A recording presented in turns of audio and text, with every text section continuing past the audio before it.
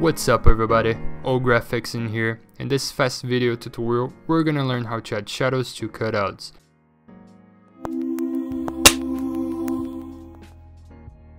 Before we get started, make sure you subscribe to our channel and check our Instagram profile. We're doing an architecture giveaway. Alright, so the first thing you usually do is go after the cutouts. You can go straight for Google Images and search there, but I'll recommend to you this website called Mr. Cutout. You can go there and find a lot of cutout people with a high quality. And then after you have it, you just import to your render scene. I'm gonna use a blank canvas here just for the video purpose. But keep in mind that there's no right way to do this, and this is not the only method. It's just the one that I use and I'm gonna share with you. And for the video purpose, we're gonna assume that the sun is coming from this direction, and we're gonna do a shadow like that. And I know that the shadow really depends on your render settings or your scene settings, but once you understand the basics, you will be able to do any shadows.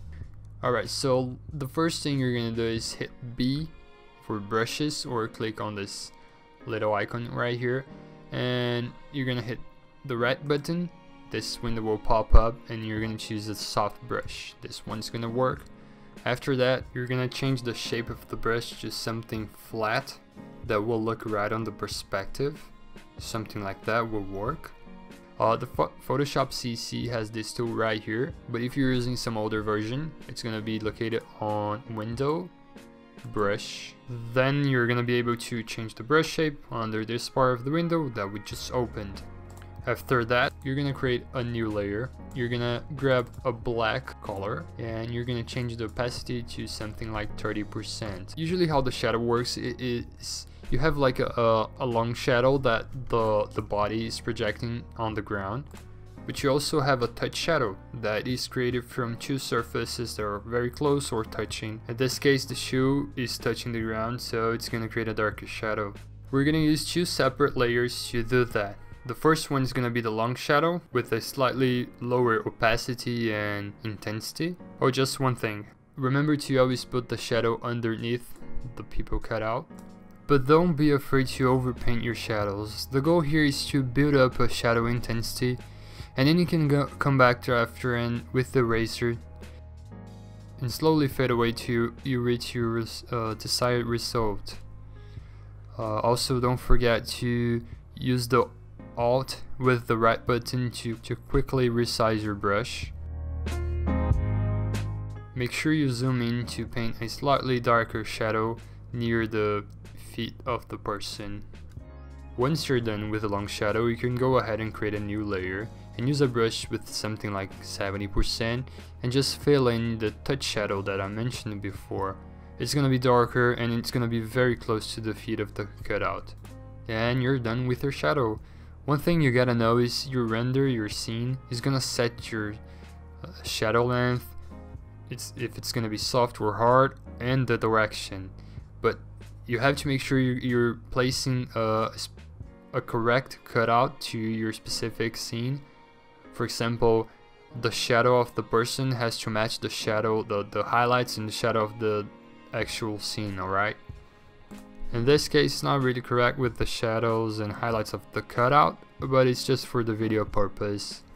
I'm just gonna rename the layers so that you guys know what are the orders, but please keep in mind that I just made these names up, but the names really don't matter. You just go for two types of shadow and create two types of layer to achieve that effect. Now we're gonna go for a different type of shadow.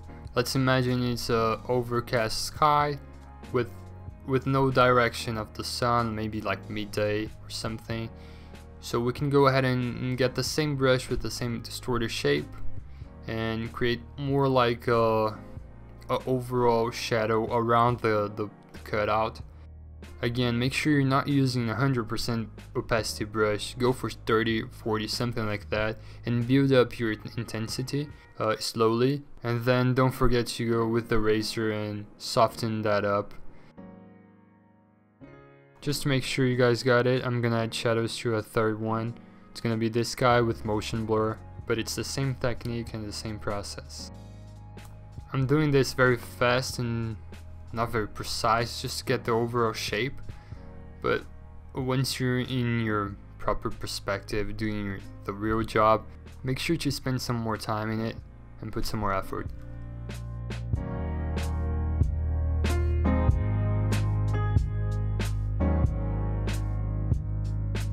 And then we're gonna do the last example with how to make a hard shadow.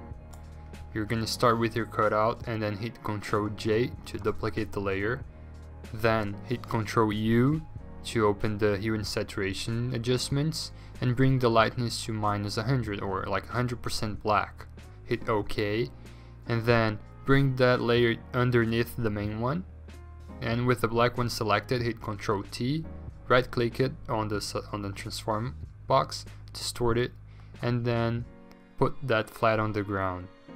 Make sure you follow the sun direction, and then you can hit just enter or on the little check up there. And then we're gonna go to filter, blur, Gaussian blur, and just bring that up a little bit. Hit OK, lower the opacity of the shadow layer, and now we're gonna do the touch shadow. Just create a new layer and using the same technique, go ahead and fill that in. You can also intensify the shadow the closer it gets to the cutout. And we're finished with people cutout. Now we're gonna go for the vegetation. I'm gonna use a tree as an example, and we're gonna use the same technique that we used previously. We're gonna add hard shadows to it, but as you can see, this layer has the little icon there, which means it's more object. We have to rasterize it first before we can add an effect. After that, you can hit Ctrl U, make it black. You can also find the hue and saturation under image adjustments, then hit Ctrl T, distort it, and put that flat on the ground. We're gonna use a different sun direction for this one. Hit OK, bring that layer underneath the main one and lower the opacity. We're gonna also emphasize the shadow next to the trunk, and then after that you can go to the main shadow and apply Gaussian blur as well. And there you have it, a vegetation shadow or people shadow. So this is it for the tutorial. I know it's very basic, but I hope you learned something from it. Let me know in the comments what you think about this type of tutorials, if I should do more of basic and more fast stuff, or I should keep with the usual weekly updates. Thank you so much for watching. If you haven't subscribed to our channel, please go ahead and do it. Leave the like if you enjoyed, follow us on Instagram, and as always, see you next time. Bye!